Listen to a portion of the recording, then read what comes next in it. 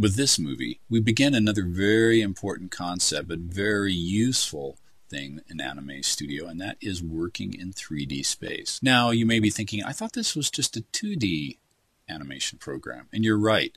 It's created to create those really specific two-dimensional looks or flat looks, but with some depth of field. Walt Disney Company back in the 1920s and 30s pioneered the deep camera field 2D animation where they could go ahead and defocus foreground elements, but it always had that two-dimensional look. We can do that with this program, but the only way we can do that is by replicating 3D space. Now don't confuse this with something like Maya or Lightwave or even Shade or Poser. Those also think in 3D spaces, but they actually construct different types of objects for that 3D space. As I'd mentioned in one of the opening movies, you can import 3D content into this program, but anime is kind of funny. It treats it as a 2D object that you can move backwards and forwards in 3D space instead of actually thinking of it as a 3D object. So let's put this into play and start working with it and see how we can kind of define some of these things. I have created a layer that I simply named Square 1. And I'm going to duplicate this layer so I don't have to redraw the shape by simply clicking on the new layer, but it has the plus sign for the duplication. I'll click that twice and we've got now 3 layers, Square 1, 2, and 3. Since Square 3 is highlighted, I'm going to move to my translation tool and just move this over to the side. Likewise, I'll highlight layer 3 and drag this over to the other side. Keyboard shortcut Q for select shape. Let's change this to something like yellow. Guess I better select it first. There we go. On layer 3, I'm going to change that, oh gosh, you can tell I'm an artist, to a complementary color of purple.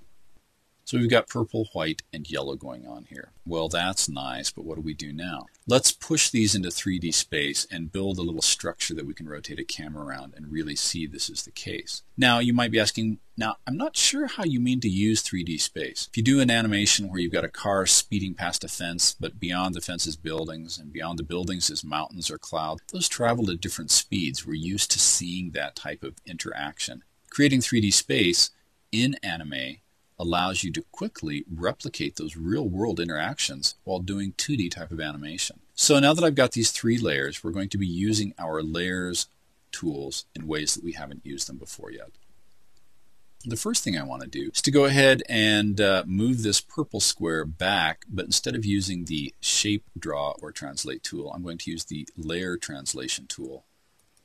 And I'll just drag this back right in front of the white cube. Likewise, I'm going to select the second one, the yellow square, and do the same thing and drag that back through there. So they've all lined up. Well, let's go ahead and change this and make it a little more friendly to working in 3D. To do that, we'll come down to the display options we have over here right next to it, and we've got multiple views or multiple ways we can divide the workspace, and I'm going to pick the 4-way or the quad view. We're immediately presented with 4 identical views, and that's not particularly helpful, so let's change that. The way you select a view is by simply clicking your tool in that view pane. This little gray area moves around it and lets you know that it's highlighted. It looks like an inset. Well, since I have a very fragile mind, I try to do things the same way so that I know each time I look at one of these multiple views which view it is. Some programs have little helps that tell you top view over here or something. This doesn't, so I do it the same way every time so that I have consistency and knowing what I'm looking at. This top view, I'm going to come up to view direction, and it's the direction of the camera or the direction you're viewing from, and I'll say top. This lower right hand one, but this won't be a surprise. I'm going to the right view, and on this left one I'll do the left view as well.